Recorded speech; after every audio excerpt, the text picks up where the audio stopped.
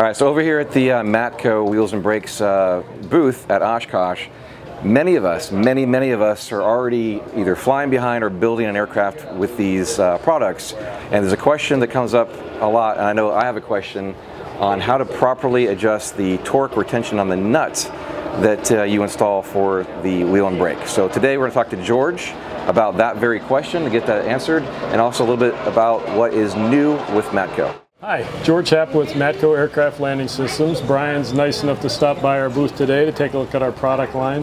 This particular question is about setting the preload on the tapered roller bearing. So I'm going to use an MHE6B as an example here. It's a pretty popular wheel out there in the light sport world, but the principles we're going to show apply to any of our tapered roller bearings. So in our technical manuals and bulletins, there's a note there about setting the preload on a tapered roller bearing. I'm going to ask Brian to get in here close, and I've got it so that it's not set properly right now. And if you watch, the seal on the bearing is rotating with the wheel. So this rubber piece just outside the flange is rotating with the wheel. To set the preload, you merely have to put enough pressure on there so that as you rotate the wheel, the seal doesn't rotate any longer. And you can see that's happened right there. So now the preload is proper, the wheel is rotating, the seal is staying stationary. Put the cotter pin in and you're done. It's a little bit of a judgment call. Do I go to the next locking feature or the prior locking feature? The important thing is when you're on the ground, just double check it and make sure when the wheel's rotating, the seal is staying stationary. Okay, so now if you could kind of show us the behind the scenes of what's happening. So the people are asking, so what is that doing? So here is my handy large size tapered roller bearing.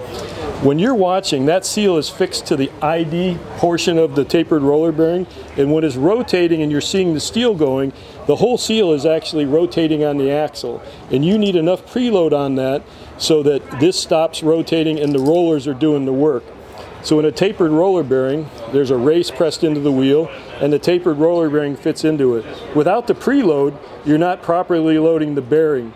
You want to make sure that all the rollers are seated, and the way you tell if there's enough preload on it is that part stops turning and the rollers are doing the work. You should be able to see the rollers moving in there as we go.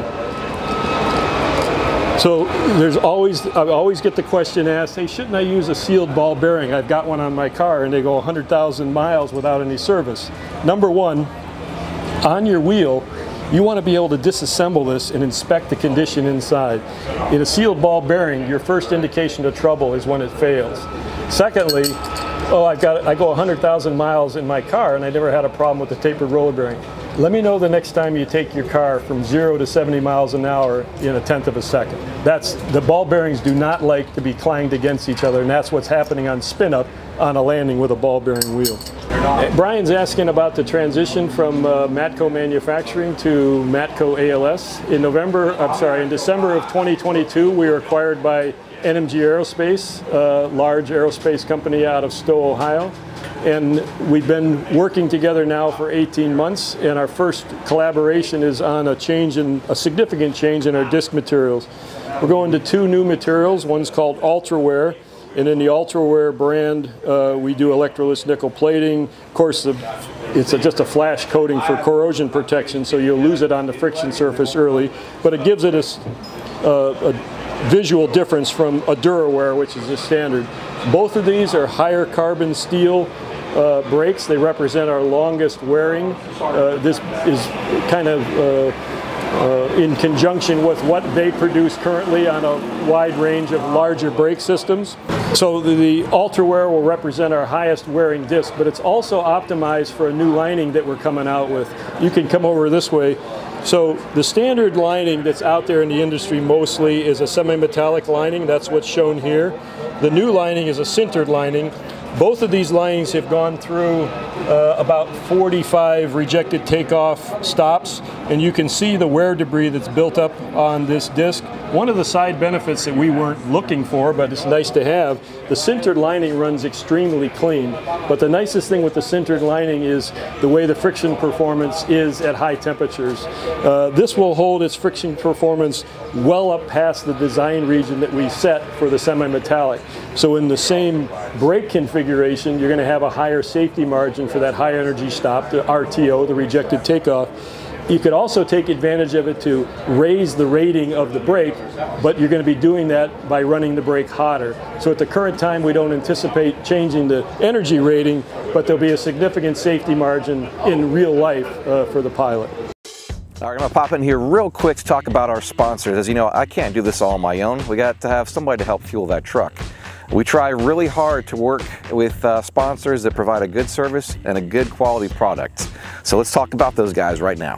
Dynon Avionics at Dynon.com, the premier provider of glass panel avionics systems for experimental and light sport aircraft. And visit our website at experimentalaircraftchannel.com for new videos and easy to navigate playlists and so much more. Speaking of fueling that truck, if you guys want to join us on our Patreon page, become patrons of this channel, just search on Patreon for Experimental Aircraft Channel. Sign up at several different levels, so check that out. So this represents our first collaboration, but it doesn't represent everything that's anticipated. As you may know, NMG Aerospace participates in a lot of wheel and brakes on certified aircraft. They're actually going through a TSO on a larger system that's going on a vertical takeoff, horizontal landing vehicle at the time. And it's anticipated that we'll venture into the certified world as well very soon. Thanks, George, for that technical demonstration and overview of Matco. And for those of you who are new to the aircraft building industry, here are some examples of the aircraft parts Matco has to offer you.